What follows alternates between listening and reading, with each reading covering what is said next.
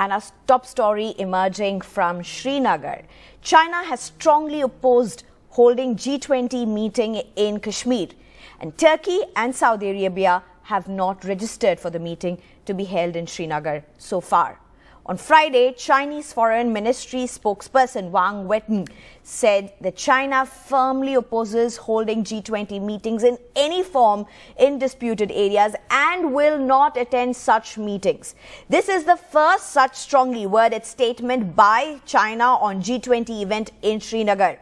Third G20 Tourism Working Group meeting will be held on May 20 to 24th in Srinagar amid extremely tightened security in the region. China has not only decided to stay away from the event, but also has raked up quote-unquote disputed status of Kashmir ahead of the first important international event in Jammu and Kashmir after it was stripped of its special status and statehood in 2019. Sources have said Turkey has decided to stay away from Srinagar meeting and Saudi Arabia has also not registered for events so far. Meanwhile, Srinagar is under a blanket of heavy security. I'm being joined by my colleague Nazir Masoodi right now. So Nazir, what is the update from Srinagar? Srinagar is gearing up for the big important G20 meet. India is holding a lot of importance for this, for hosting it in Srinagar. Massive security cover there. And you have statements from China and some countries that are yet to register.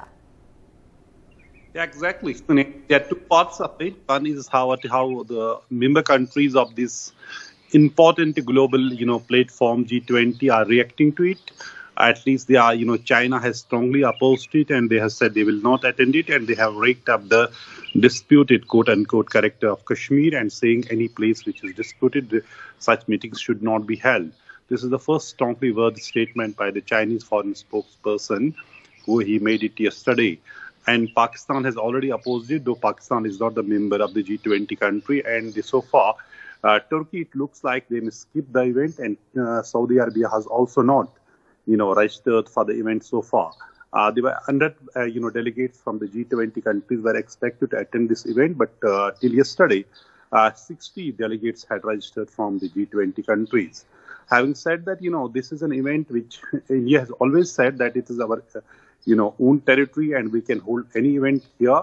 And recently, Foreign Affairs Minister S. Jaishankar, reacting to Pakistani Foreign Minister's statement, said 370 is a history.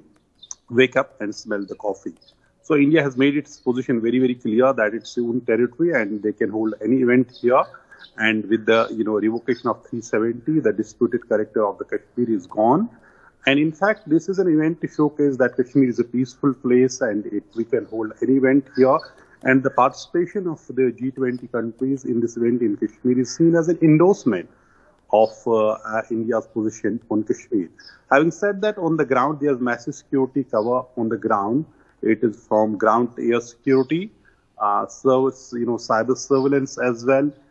Marine commandos to national security guards and the paramilitary forces, army, police, DSS, SSB, all are on the ground to provide security. But it's not only about security. There's some also good development, some beautification, process in the Srinagar city to make the city look even more, beautiful for this event. And in the last few days, we saw Lieutenant Governor inaugurating some of the beautification projects in the Srinagar event. One is slated today, which is the Jahlim Bank beautification drive, process here in Srinagar, which has been completed.